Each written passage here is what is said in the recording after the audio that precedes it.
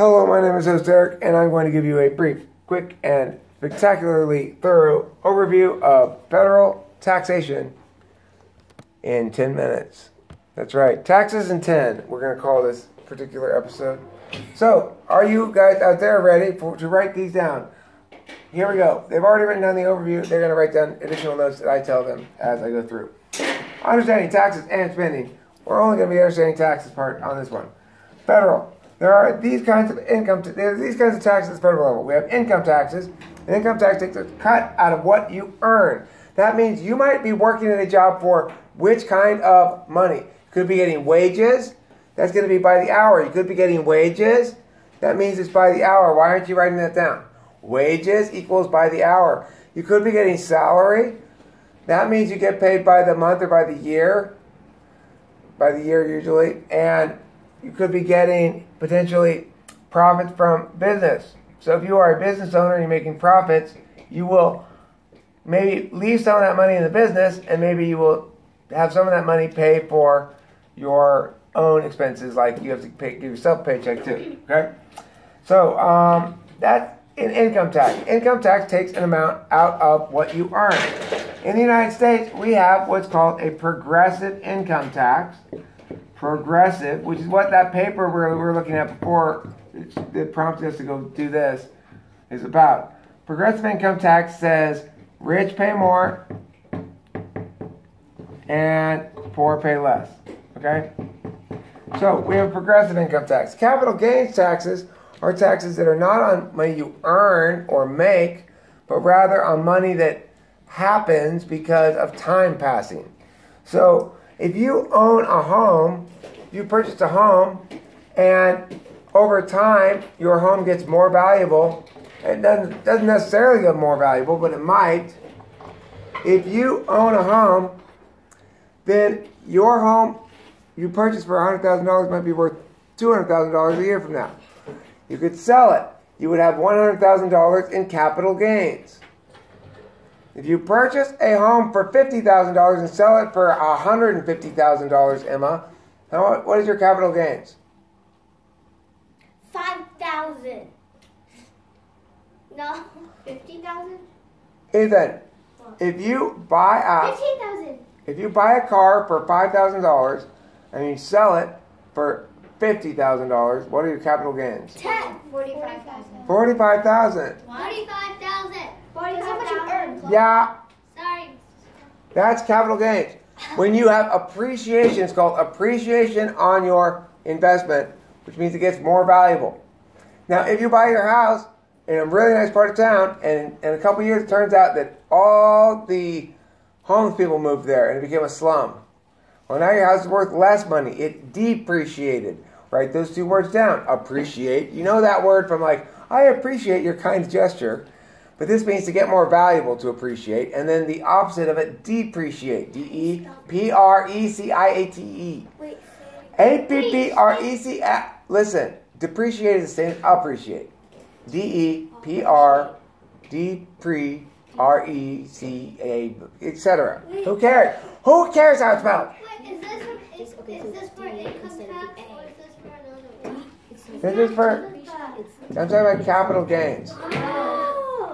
Capital gains taxes we're talking about now. They're when an investment appreciates or gets more valuable, it depreciates, gets less valuable, then that's going to be your capital gain or capital loss. Okay? Corporate taxes. There's a distinction between corporate taxes and taxes that you might make as your earnings. For example, Autonomy Debate is a corporation.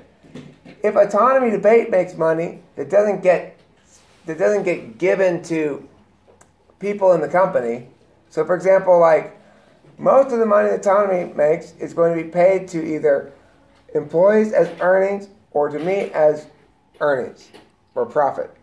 So it's not going to be just sitting in the bank account in the company just waiting around, because it's useless. Because a corporation is not really a person, doesn't really want to spend money. The Autonomy Debate LLC doesn't want to go out to dinner, you know? So as a consequence, most of that money just gets spent by the people. Well, in that case, what's left, though, that doesn't get spent, is still the corporation's bank account that hasn't been transferred over into your own bank account. that gets taxed on the corporate tax rate. Now keep in mind, that'll get taxed again when somebody finally does spend it. Okay, once it gets spent by a human being, it gets taxed again. But as long as it's still in your corporation, then you can spend it on business expenses. So, if you have these corporate taxes like this, then I've got leaning children suggest to me that they can't see the board. Okay, so corporate taxes, yeah. Then we have over here inheritance tax, which is the tax that is taken from a family estate upon the transfer of ownership of that estate from one generation to the next. A lot of people think that inheritance tax is the most just kind of tax because it is taking away the money that you didn't earn yourself from you, but that you got as a benefit of being born to your parents. However, that does not take into account the fact that many families have coordinated activities that function to make a family estate be really the property of everybody in the family. And I think that the inheritance tax is awful because, remember, every dollar that gets taxed by the inheritance tax has already been taxed. Mm-hmm.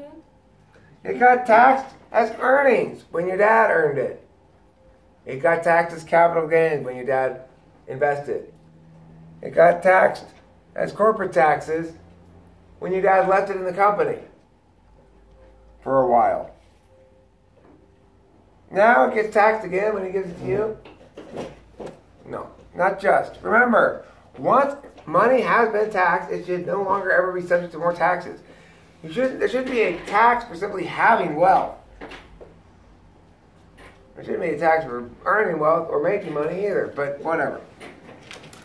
The last one are the fees and such. We should remember, guys, that the federal government has a lot of ways to extract money from people. One of the ways the federal government extracts money is from use taxes for people who use federal resources. Now, these aren't regular citizens. It's going to be something like a rancher. I mean, they're regular citizens, but they're not usual citizens. They're not typical citizens. They are like ranchers or something who want to have their cows eat federal grass. Well, the federal government will get money for that. If the federal government has some mining land that has gold in it, and you want to mine that gold, the federal government gets some money from that. They also have the ability now to tax us for being alive. That didn't used to be acceptable in general, to consider it to be something to tax you for not doing anything. Because if they tax you for not buying health insurance, which is what the Supreme Court ruled that it was in fact a tax, then they are taxing you for being alive. Why should the federal government be able to take a tax from every citizen for being alive? I don't know either. However, be aware that the federal government takes zero taxes or approximately zero taxes. The federal government takes very few taxes for almost half the people. About 50% of Americans don't pay federal taxes. Okay? They don't pay federal income taxes. Pay zero federal income taxes. Why? Because they are poor. Except they're not poor. 50% of Americans aren't poor. Why are 50% of Americans not paying federal income tax?